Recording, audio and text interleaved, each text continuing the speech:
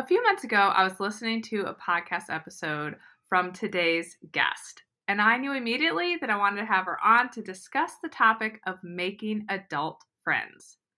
Amanda Sovik-Johnston is a clinical psychologist who specializes in working with preteen and teenage girls, as well as families of all ages. She has the Active and Connected podcast, and she and her husband have 3 active boys. I can't wait for us to dive into this topic all about making and keeping adult friends. Before we dive in, I do just want to note that everything that Amanda shares today is intended to be educational and should not be considered medical advice. Hi, I'm Allison and Egidi, a pediatric sleep and wellness coach and a mom of 2. I love to help parents find solutions. This is How Long Till Bedtime.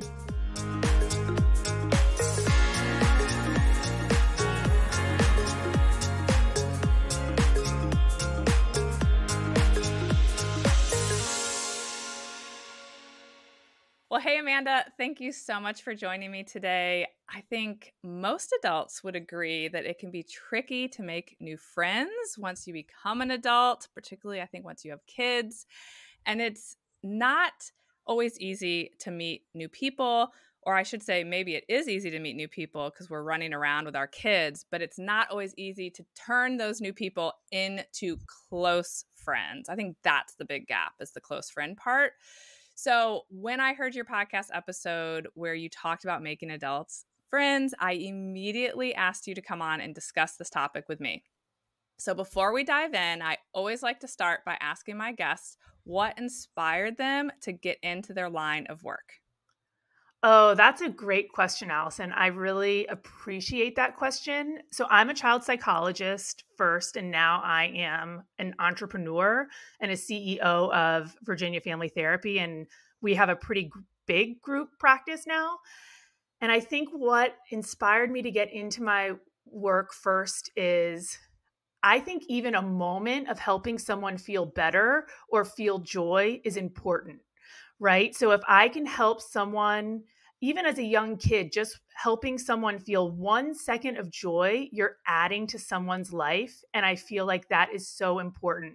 And so now I help people feel healthier and happier and help families become more connected. But it really is rooted in helping people just have 1 second that is better than it could have been because I'm helping them. I love that. I mean, it's really cheesy, but I'm pretty cheesy. Okay, so let's dive right into this topic. Why do you think it's more challenging to make friends as an adult than, say, when we were in high school or college? Well, I think there's a lot of reasons that make it more challenging. I think number one, it is always challenging to make new friends when you're going through a transition, especially when you're having a new baby. Your world is rocked, your lifestyle is rocked, everything is different. And so the old glue that kind of kept you together isn't there anymore, kept your friendships together isn't there anymore.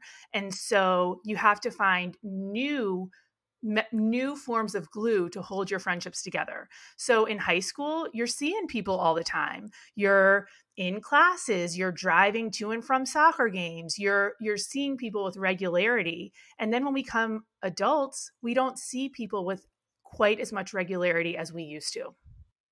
Yeah, I mean, even if you have friends at work, I feel like once you become a parent, you can't just say like, all right, let's go to happy hour after work. I mean, even that, you just lose so much of that on the whim freedom once you become a parent.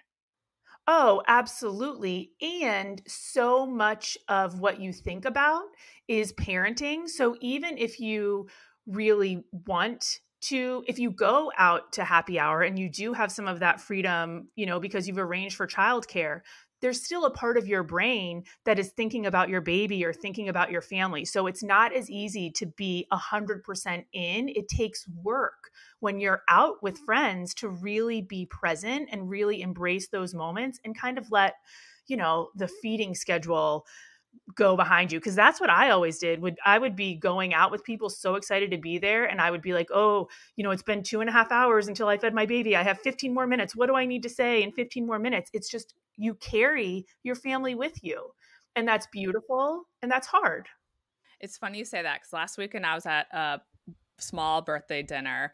And of course, the topic of kids come up. And so one of the moms texted her husband, or no, actually texted her daughter and said, "Did you read this book in middle school?" And then the husband texted her and said, "Stop texting your daughter about this book. And why don't you guys start talking about the hot men on whatever show or something?"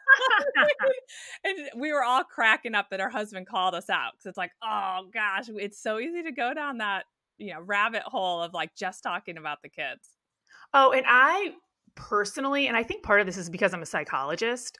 So when I'm with my girlfriends, I can talk about like details of kids' lives. Like I can talk about what they ate and what they're doing. I can get into it, but I am personally more filled by women and men talking about their experience of parenting, right? The feelings that we have around parenting instead of the details of parenting, because I think that can lead to a deeper conversation that's more fulfilling for me and the other people. I love that. That's a great distinction. Well, it's hard to do. It's really easy to get into those details. We all do it. And so when I find myself doing it, I like to pull back. That's awesome. So when I think back of adulthood and friendship, I had a great friend group when I lived in Chicago for the 7 years after college. And at first we were all single and then we all got married and that was great. Went to everyone's wedding, which was so fun. And my husband also had a great friend group from his grad school, which was in Chicago.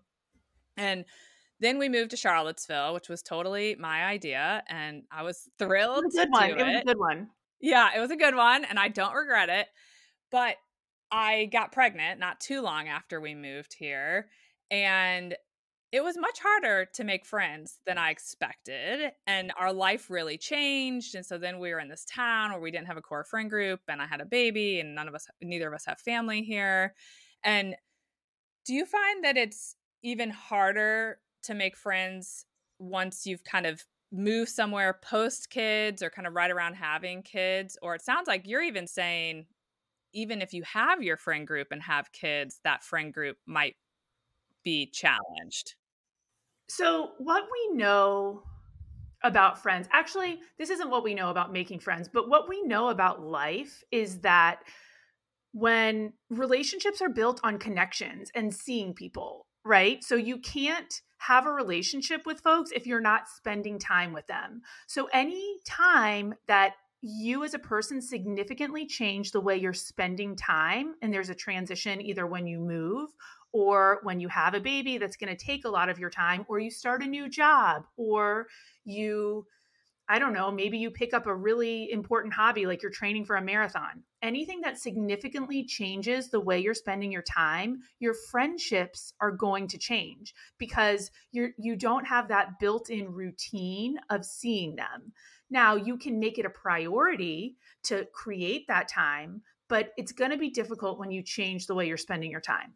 Yeah. And so I'm curious, do you think it's important to say, like, this is a season of my life and this friendship may fade for a while? Or do you think it's more important to focus on working at cultivating and keeping those friendships? Or do you view it that kind of friendships have their season and we need to be open to letting some go and bringing new ones in? I think it's both and that makes me sound like a therapist, but I think it is truly, truly both and. I think that if we're talking about folks who are having their first baby, I think it is such a large transition and lifestyles become so different. And you as a mom are experiencing something so just all encompassing because it should be, and it is all encompassing. I think it's okay to go through a period where you're kind of like, I have too much on my plate right now to really invest in, prioritizing these old friendships and investing in making new friendships. I think it's just a really difficult time. And I think that there are some people that are going to be with you for life, and you want to make sure that you are creating time and space for those folks, because those are the people that are going to feed you. So I think when you go through a big transition, it's really figuring out who does help you and feed you and you want to have a connection with no matter what is going on, and who can you kind of return back to if the timing is right. Yeah, and I have a best friend that I've had since I was 2 years old, and she's actually going to be coming on the podcast right following yours. And interestingly enough, another lifelong friend I've had, I was exchanging messages with yesterday, and she had said, "Well, you and Laura have the kind of friendship that storybooks should write about," Mhm. and it's great, and I'm forever grateful for her, and I'm bringing her on, and we're gonna talk about what makes our friendship work, and we're very different people, which makes it so interesting, and it's fantastic. But we don't live anywhere near each other, and she, I think, is better at making in-person friends in her current life than I would say I am. She prioritizes it. She's made great friends in her in-person life. I'm curious your thoughts on in-person friends versus your lifelong friends that no longer live anywhere near you.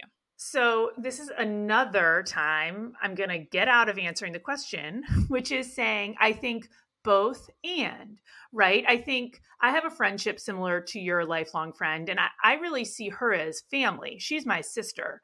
And so I really prioritize. We need people who have seen us through our whole lives. So if I'm upset about something that happened with my mom, well, my best friend Casey is the person who knows my mom and is going to care about what's happening with my mom. So it's really important to maintain some of those friendships with long term people because they know you for a lifetime, they know you at your core. And for new moms in particular, society has not set up these villages and this community that we need to be healthy at this really difficult time. So it becomes up to us to be proactive about creating the community so that we can just make it as new moms. It is so hard, and we need people around us. So again, Allison, sorry, it's both and. No, I love that. And one of the things, this is kind of a little bit going off the track, but I struggled with letting some of my new friends in when I had my baby. So a lot of them already had kids. So they were like, even though they didn't really know me well, like, can we bring you a meal? Can we do whatever? And I did let them do some things, but I'm so self-sufficient, and they Mhm. weren't people I had known for very long. And so I remember thinking, like, I should not be letting these people do all this stuff. And now I preach all the time, like, new moms, let all the people, good friends, close friends, acquaintances, whoever's offering, like, let them pour into you, let them be your friend, even if they're not going to be your closest friend. I mean, I'm cooking meals for moms all over the neighborhood. And so I really think that's also important, is to let friends in when you're in this transition, even if you don't have a lot to give at that time. Oh, a million. And actually, the research kind of shows when you're making friends, a really key component about how to make friends is being vulnerable. And accepting help from other people is a way of demonstrating your vulnerability. So if you are the kind of person that says, I don't need help, I've got it, essentially you're saying, I can't get that close to you. We can only be close to folks when we're feeling some level of vulnerability that goes both ways. And accepting help is a key way of demonstrating vulnerability. Yeah, I love that. And on the topic of vulnerability, that kind of leads into something else I want to talk about, because in that podcast episode I listened to where you talked about making adult friends, you mentioned research that talked about the 3 conditions that are needed for making new friends. Can you tell us a little bit about that? Oh, absolutely. I'll tell you what all 3 of them are, and then I'll go back and talk about each one. So, the first one is seeing people in a routine. So, seeing people regularly. The second one is running into them randomly. And then the third one is being in a space where you offer vulnerability. So, again, it's seeing them routinely, running into them randomly, and then being vulnerable. And so let's talk about the first one because I mean, you're a sleep expert, so you probably love to talk about routine, right? I love some routine. hmm So when I talk about routines, when we're talking about making friends, essentially what we know as parents is that what is in a routine gets done. So when we're talking about making friends, if I have a routine where I know that every Tuesday afternoon I'm going to go on a walk with someone, I'm not kind of like spending all of that mental energy and texting like, "Hey, can we go on that walk this Tuesday? Hey, Tuesday doesn't work for me. Can we do Wednesday? Hey, what about this?" When something is routine, it gets done. And so really talking about being somewhere at the same place all regularly. Now, when you're talking about making friends, that can look a little bit different. And this is why it is easy to make friends in high school and college is being in the same place regularly and kind of chatting with folks. So if you are a new mom, it's going to the same mommy and me class or the same parenting class. This is why many folks who go to those kind of prenatal classes develop really good friendships with those folks because they're seeing people regularly. It could be going to the same gym class. I made a ton of friends going to the same workout class regularly. It could be another strategy was after preschool pickup every day of the week, there was a crew of friends and we would go to the same park and eat lunch just from 12 to 12:30. Now, we couldn't do it every day, but I always knew there was an option. There was going to be a crew there. There's no planning. It's just kind of like I'm here and you're going to see me with regularity when you're there. Yeah, I love that. Remind me the second one then. So that was routine.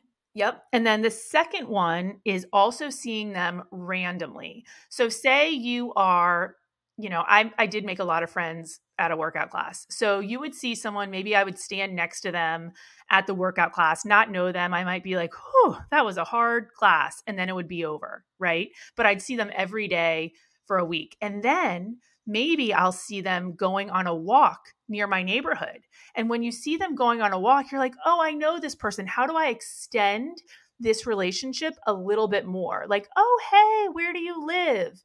You see them randomly and you kind of take it to the next level when you see them. Another reason that's really important is because it lets you know who has the same interests as you. When I had a 3-month-old, when Cole was 3 months, we lived in Fry Spring, and I went on a walk one day and I saw this very cute couple. I mean, the woman was pregnant, the dad was handsome, and I was like, "Oh, they look so nice. I'd love to be friends with them." And then that night, I went to Fridays After 5 and I saw them and we were like, "Oh, hey," like awkward stare, like we just saw each other. And then the next morning, I saw them out at brunch on the downtown mall. And by that time, I was like, clearly, we have a lot in common. We like to walk. We live in the same neighborhood. We like to go to music shows. We like to go out and eat. So when you see people randomly, you know what you have in common.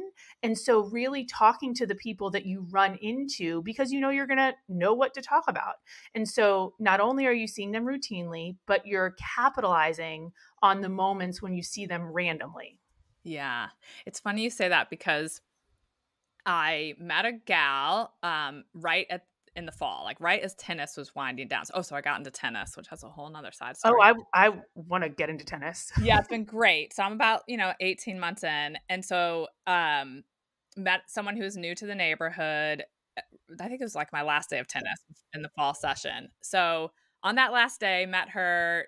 Turns out her husband's from my same town in Indiana, which is small world. But then we kind of go on our merry way. And then I saw her at Tavola. Mhm.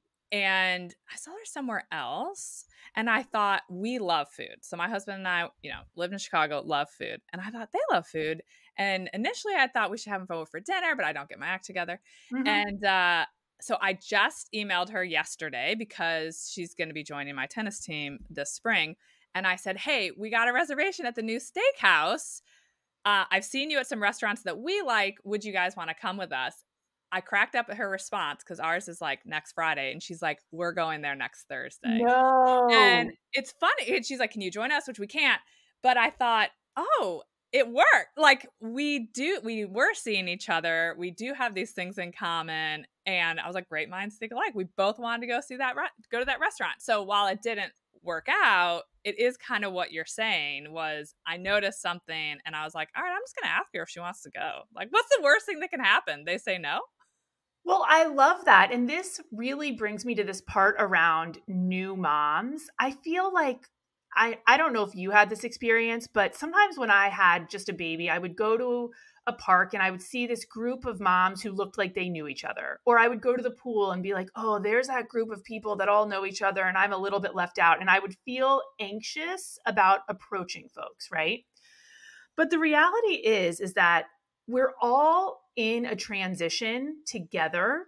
And so all it really takes is one person to take a step forward, right? It takes one person to take a lead and say like, hey, do you want to kind of take this to the next level? What's your phone number? Do you want to go out to eat? Here's something I'm struggling with. And so I think what I have really learned is that if someone has to take that next step, might as well be me, right? Why not? Why wait for someone else to do it? Might as well be me. And if they can't do it, it's probably because they're busy with their own mom stuff. I mean, sometimes I'm a little, too chatty, which believe me, I'm a little too chatty sometimes. And I'll take that feedback and I'll think about it and I'll reflect, but I won't take a rejection from someone else too personally because I know their lives are crazy busy. So it's probably more about them than it is me.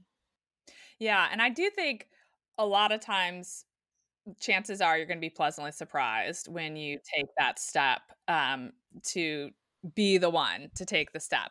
But I also know, both from experience and just what I see, even in my own neighborhood, that there are some cliquey groups. And so I'm curious your thoughts of how you help people bounce back when you take that leap. You're like, all right, I'm going to talk to those ladies at the pool, and I really like so-and-so, or there's someone you're really drawn to that you're like, I would really like to be their friend. Mm-hmm. And I could think of one person, this was years ago, but we are friendly now. Uh-huh. I went to this drinks with her and I came home and I'm like, oh my gosh, she gives me so much life. She's like the funniest person I'd ever been in a room with. And after a couple times of hanging out there, I realized, oh, I'm not her cup of tea. Like, I'm very intuitive and we are still very friendly. I see her all the time, but I was like, well, that sucks. But like, I'm not her cup of tea. I adore her, but it was clear it was not, mutual. And so I'm curious if you have thoughts on that. I think that's a really good question. Number one, I think it's amazing that you continue to try with her for a while, right? Like it sounds like you went to drinks a few times. I think that's great. I think that, I think that happens in life. And I think that we as adults, we have a lot of coping skills. We've probably been rejected a fair number of times in our lives. And so I would almost reflect that back to you, Allison. Like, how did you get through that? Because I don't think you're probably a little torn up about it, but not tons torn up. How'd you get through it? No, I'm not an overly sensitive person and I'm a very resilient person. So stuff like that does not really get me down. And I kind of move past it. I can just accept what it is and move on. But I definitely have friends who have been a little distraught over how someone has treated them that they wanted to be friends with. And it's a little hard for me to coach them through that, because for me, I'm like, well, I just can't be everyone's cup of tea. Like you said, you're too chatty. Girlfriend, sign me up right with you. I mean, I overshare. Oh, me too. Yep. I'm way too chatty. And I have just come to accept like, well, that is who I am. And I will not be everyone's cup of tea. And that's okay with me. But I do think I've done a lot of kind of inner work, I think, to be that person. And I do think sports really helped me with that. Mm-hmm. And so I'm curious for the people who, I also appreciate that a lot more people feel more sensitive about things. So I don't know if you have thoughts on that. But I think you've done the work, right? I think you essentially have put out there some strategies. So I think some strategies when you're feeling that way is understanding you might not be everyone's cup of tea, and that's okay, because you're probably someone's cup of tea, right? Like you're someone's cup of tea, and it's about figuring out who are those people. So if you weren't that person's cup of tea, your choice is to kind of really feel really, really bad about it and stick with it and not try with other people. And we know where that's going to land you. That's going to land you probably feeling lonely and not having the community that you want. Or you can say, I'm not that person's cup of tea. That sucks. But where can I get the connection that I want? Right. Like, and to be honest with you, it sounds really great that these women were feeling a little rejected and reached out to you for the connection that they truly want. So that's the piece, is being vulnerable with someone else in order to create the type of connection that you're actually yearning for in the end. Yeah, I like that. Yeah, I mean, reach out when you're lonely. It's great. Yeah, so I think that takes us nicely into the third point, right? Because the third point was vulnerability. Yes. And this one is really, really important. And this, again, is part of why being in college is a really, really good space to make friends, and also being in those kind of prenatal classes, because the whole point of that time of life is that you're going through a transition, and it is a scary transition. Something big is going to happen and you are automatically going to be more anxious. And so when you share that anxiety with folks, you are demonstrating they can help you. You are letting people know you better. And therefore, that's just increasing the connection and the emotional relationship. So by being vulnerable and letting someone know something a little bit deeper about you is a way of kind of leveling up your intimacy. Yes, we're talking about intimacy with friends, but you're leveling it up. When we talking about babies and routines, it can be really, really easy to talk about, like, well, my baby slept from 2 to 4 yesterday morning, and then my baby woke up. And believe me, y'all, by the way, Allison, one of my friends, when I had my third baby, one of my friends saw you, and every day after she saw you, she would share a group text with her and 2 other moms. We all had babies at the same time. And we would be like, what did Allison say? And we just texted together to get us through sleep training our third kid. So you were a lifesaver to me. You didn't even know it. But what was more important at that time was really saying, I am so tired and I'm so scared and I'm so vulnerable, and I'm fighting with my husband and I'm like anxious about this. So really taking it to the emotions that are going to help you feel more connected. But there's something else I want to say about this, right? Is that's easy to do when you're already close. So one of the things that I help folks do is figure out how to be a little bit vulnerable with folks they don't know that well. So it sounds like you and I are relatively similar. Like, we'll overshare. I'm always like, how am I a therapist with no boundaries?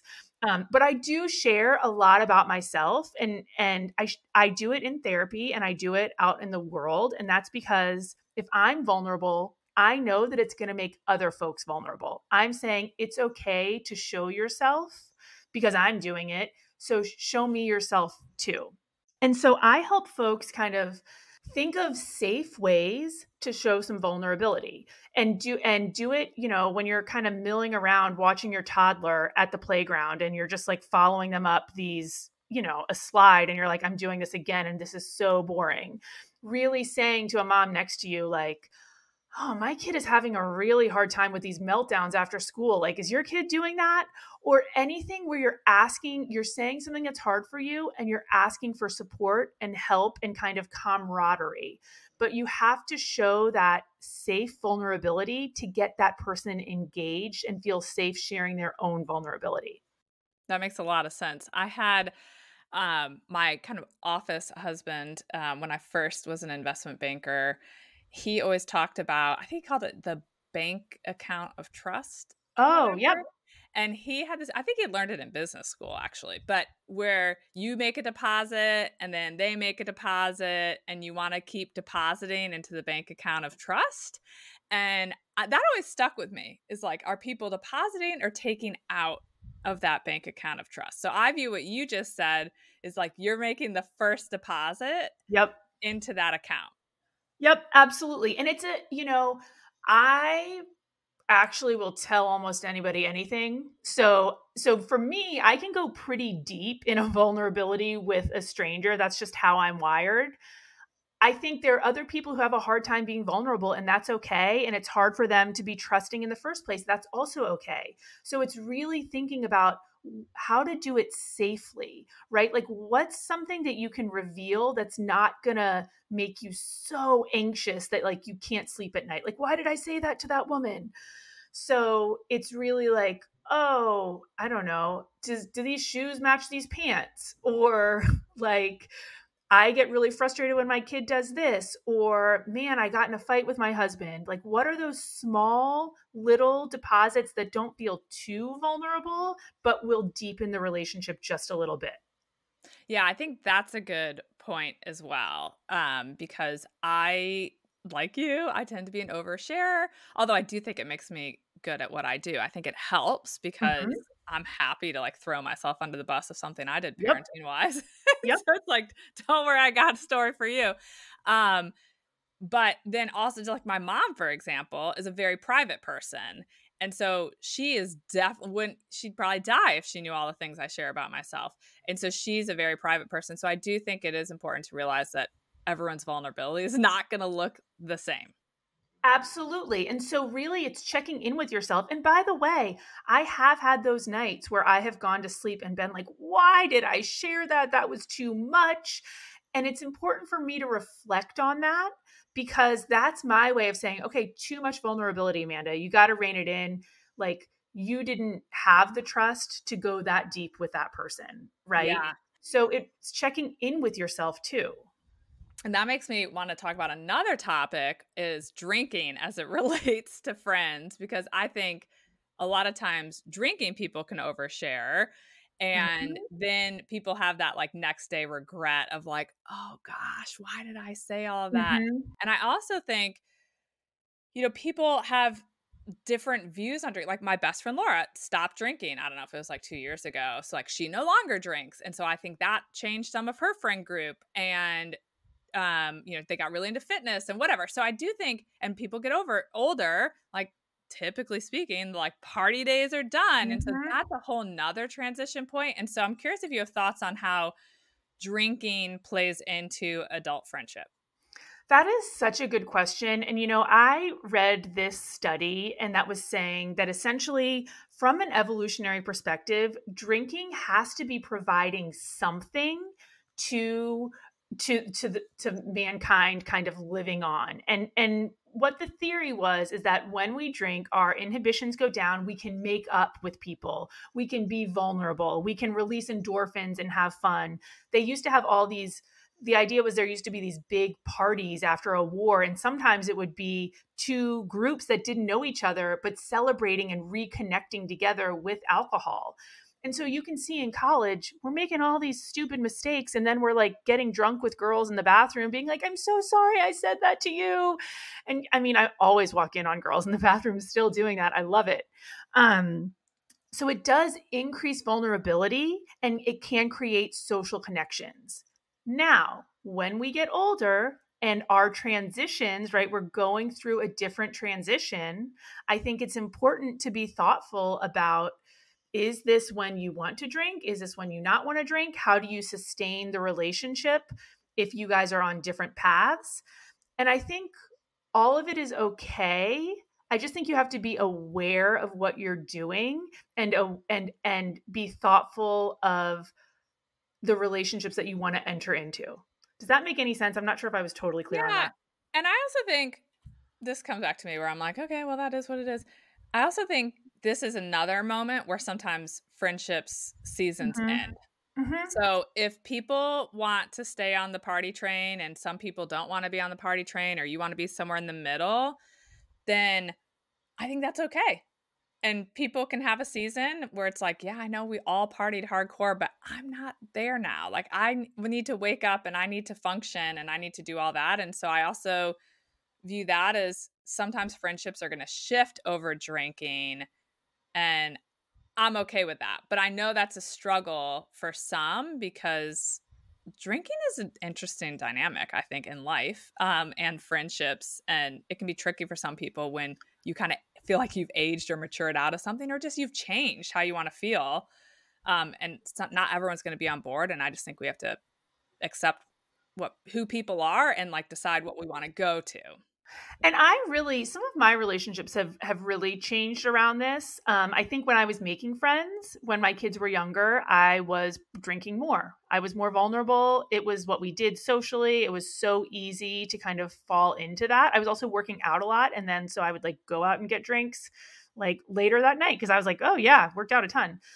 But I do think now I have friends that are still drinking more. And I think, how do I get them in places where we're not drinking? Right. So I might call them and go on a walk with them, or I might do a lunch because I still really value those friendships. And I really want to continue to be friends with people that I have been friends with for so long. I just am a little more proactive about when and how we are spending time together. And that's been really helpful. I love that. And I have several walking friends too. Not necessarily over the drinking thing, but it's just we can like walk and talk. Oh, yeah. And I love a good walk and talk. And so I think that's a great example. If things have shifted, maybe you don't want to go out and party with this person, but you can still get all the goodness that you want out of that relationship by just changing how you go about it. So I love that idea of the walk or the coffee or the lunch or. And here's what I'll say about that, Allison, is the way to make that stick is by making it a routine.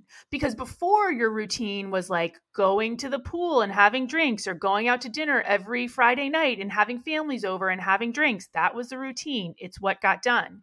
If you change the routine to every Tuesday, 9 a.m., that's a walk, you're going to maintain that friendship, but it has to be a part of the routine in order to really make that shift happen in an effective way. Yes, it's funny you say that because Beth, who works on this podcast, she and I were at a breakfast with another friend who's like the busiest person we know. And every time we get together, it's like, why are we getting together more often? And Beth did say, Allison does block scheduling. And so we should make it every Monday, once a month. Or she said we should block it out. And it would work really well in Allison's schedule with the way she blocks her life. And it's funny she said that. And I've heard you mention it. And I thought, I should do that with my friendships that I want to prioritize, because that's how my brain works. That's how I operate the best. And I have friends who definitely are best on a whim. Like, let's go grab coffee right now. I'm like, oh, whoa. My schedule is already blocked out and very scheduled. So I do love that idea. And it is something I want to try to do with my friends, is make some of it more routine. You know, there's this new conversation happening right now. It's around something called the third space. And I'm going to get this a little messed up, but the third space is the space where people just kind of show up, and it's not work and it's not home, but you just kind of show up and you develop social relationships. So you think about it as bars or parks or the pool. And there's really been a decline in third spaces since COVID. So COVID really kind of shut down a lot of these third spaces because we couldn't be in third spaces. So the fabric of society has shifted. Now, I still go to the pool, and the power in that for me is just being able to show up in a space and know that I'm going to see community without making a plan, right? Like, I can just show up and my people will be there. And so I think if you're looking to make friends, it's really kind of identifying where are the third spaces around me and how can I get to them regularly and be a little vulnerable when I'm in that third space, because that's how you're going to elevate to the next level of friendship. Yeah, I love that. So I love all of this. I love everything you've said. I think it's going to give people a lot to think about. And we had asked the parents in my membership for any questions or thoughts that they had on this topic. And one mom had said that she moved 10 years ago to a smallish town, and she has yet to make what she would call a really good friend. And she said it feels like everyone already has their people and they aren't looking for new people. And she was curious if you had recommendations. I think we've kind of touched on that, but I can appreciate that if you are 10 years in, you are probably feeling pretty stinking stuck. And so I'm curious if you have just like a specific, not knowing her, but, you know, one thing you would suggest she try. So I think number one, I appreciate how hard that is. I felt stuck at some points in my life in Charlottesville, and overall, I'm pretty good at making friends, and I've found it hard as well. So you're not alone.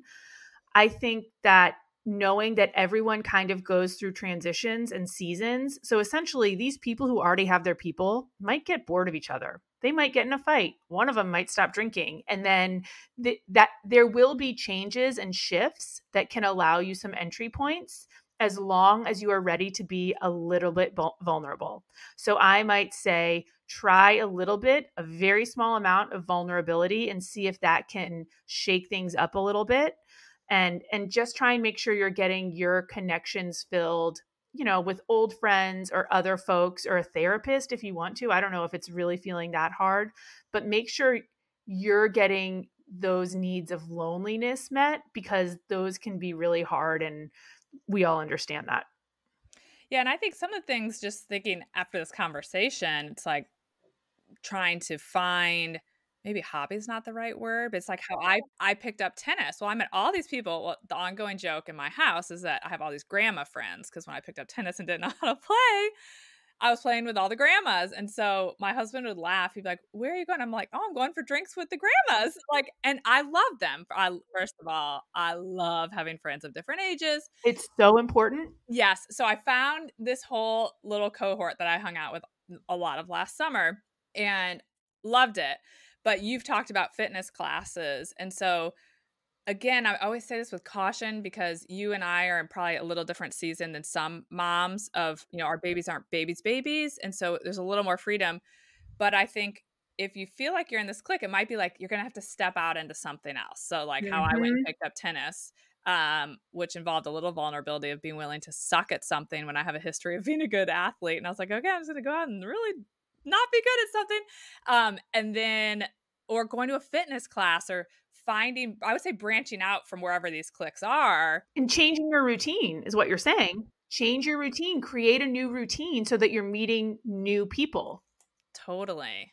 I think that's great. And I do also want to give a plug for having intergenerational relationships, because research shows that people are happier and healthier and live longer if they have intergenerational relationships. Moreover, I want to make sure when we're talking about, new moms being vulnerable with other new moms, when you get older, it's also really important that you leave space and time for developing friendships with people who look and are believe things that are different than you, right? So some of my closest, most exciting friendships are with the 24-year-olds who watch my sons. They are uncles to my kids. They are nephews slash sons to me, but they are my community and so life-giving. And it took making time and space to develop friendships with people that are different, because it's important. Totally. And I can think of a younger friend I have, who I used to work with. And I also think it, sometimes when we're so busy and we're in our season of busyness, sometimes it can be even more awkward, or like more intentional about making younger friends, because you're like, well, they don't get it. They're not where I am and all the things. Whereas I feel like the grandmas have a lot of perspective. And so they're Uh-huh. like, come on, honey. And, they're ready. They're in a different phase. They're ready to share Yep. all their perspective with me. But I think we're kind of in this heated, busy season. But I get so much from my younger friends. So much. I mean, what do you get from them? And I'll tell you what I get from them. Well, first of all, I love their still have zest for a lot of things. So Uh-huh. I Uh-huh. love their like zest and ideas. And I do feel like it gives me a chance to look back on stuff where I'm like, yeah, I should have done that, or I should have whatever. And so of course, I'm drawn to people who have all these ideas, but I love their ideas. I love their willingness to hear my perspective. So a lot of times part of what they want from my friendship is a Mhm. little bit kind of what I like about the Yes, grandmas. Like, absolutely. give it to me, sister. What did we learn along the way? Like, I can think of this one gal who's actually just about to become a grandma, but she's in a different season. Her kids are out of school and working, and they're great kids. Like, when she tells me about her kids, I'm like, Yeah. what did you do? I'm like, you crushed it. And so I'm always like kind of trying to pick her brain. And so I think I do like to give that to people. Like when people Mhm. say like, I want to ask you about this, or I want to talk about how I heard you talk about this. Can we do this? That's nice. You kind of feel like you're passing it on. Like the same thing I'm grabbing from the Yes. older moms. I have this moment to share, and I walk away feeling good about it. Like I'm like, "Oh, I got to give something. I wasn't just taking." And I'll tell you the beauty of it is that those are the people that are giving that to your kids, right? So I am very good friends with a woman who works with me, Caroline McGargle. She's 30. I love hearing about her life. It's fun. She's doing fun stuff that I wish I was doing. I miss.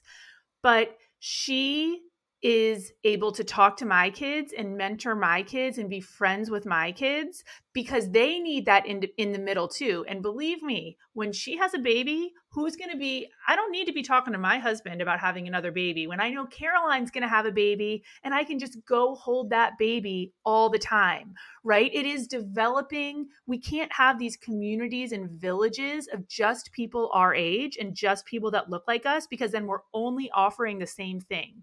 We have to be going intergenerationally to take care of our whole family. Totally. See, I told you I was getting real cheesy, Allison, but this is what I love to talk about. I know. Well, that's why you're good at what you do. And so I think we've kind of talked about this too. So another mom had talked about feeling like she didn't have time to make the friends and wanted us to talk about that. But I think we probably have. So it's really probably about the routine, like building in the routine to cultivate those friends she already has that she feels like she can't keep up with. So here's the other thing that I do that is pretty helpful for me is I have kind of a standing double book. So every Tuesday at 8:45, I work out with women that are similar to me. Now, I don't have time to go out to coffee really, but I have time to work out and connect with my friends. It's at Progress Seville. We ask them to turn the music down so we talk the whole time about our husbands, about our jobs, about our kids, and it's in our routine. But what's the best about that is that every time I meet someone out on the streets, it's like, hey, we should get together. I'm like, yes, I'm at 8:45 at Progress Seville. I would love to see you there. It's a standing invitation anytime. Like this is the time to do it. So it's kind of like it's not like this, hey, when do you want to do it, should we do it? It's like this is my double hit. If we're going to elevate this to the next level, like this is kind of what I have to give. And so but I do reserve that spot and it's always there to chat and make new relationships because it's fun. And I do think people say all the time, like, oh, I can't believe you picked up tennis. That's the latest thing that I'm hearing about. Like, you picked up tennis. How do you make the time? And this is where I could get on a soapbox about this, but Yeah. I am a person, and I was a person before I had kids. I had a lot going on, and I am still a person, and I am definitely a better mom when I get to be a person outside of parenting. So when people say like, how'd you do that? I'm like, I made it. I actually did make it happen. And luckily I do know, because I have lots of clients who've talked to me about this, but my husband's very supportive of me having my own thing. So I do know that I'm lucky in that. But I also think as moms, we have to remember like you were a person and you still are. Mm-hmm. And your kids will benefit from you carving it out. And when people ask me, like, how do you do it all? I'm like, I will tell you exactly how I do it all. My house is a hot mess. I understand. Yeah, like if something's got to give, for me, I look around and I'm like, the house is going to give. Like that's what gives. So I have plenty of friends that keep impeccable homes. And every time I go in there, I'm like, this is lovely. My house is a hot mess. I should show you what my dining room table looks like right now. And so I would say, like, you just kind of got to decide what makes you be a person. Some people can't Yes, live in a messy house. I can I because can too. I want to go play tennis. Mhm. So I always think that when I think about the friend thing, although by no means am I a master of making friends, but like we have to fill our cups. And if it's a friendship that would fill your cup, or it's going to your fitness class, which will probably make you friends, or to my tennis, which is going to make me friends, I do think, and I feel like this is kind of a good place for us to kind of wrap it up, is we matter. We are people. Whether you're a mom or a dad or whoever, you are a person and you should prioritize that. Absolutely. You're going to be a better parent if you prioritize that. And In fact, I don't know if you can be a great parent without friends. We know that friends make us happier and healthier. And so if we want to be there for our kids, we have to do it for ourselves. It's imperative. I love it. Well, Amanda, this has been awesome. And thank you so much for your time. I feel like we've touched on a lot, but is there anything that you feel like we missed or final point you would like to make? I think it's just making sure that we make it a priority, knowing it's important. And if it's hard for you, that's okay. It's hard for a lot of folks. It doesn't mean there's anything wrong with you. But since I am a mental health therapist, if you ever feel lonely, reach out to a therapist. It's worth it. They can give you some strategies and also help you feel a little less alone, because it's kind of too hard to live this life without friends. Okay, on that topic, I'm going to ask you one more question. Where is a good place for someone to start when looking for a therapist? Because I feel like it's really easy in theory to say, yeah, get a therapist. And for someone to say like, yes, I'm open to that. But then what?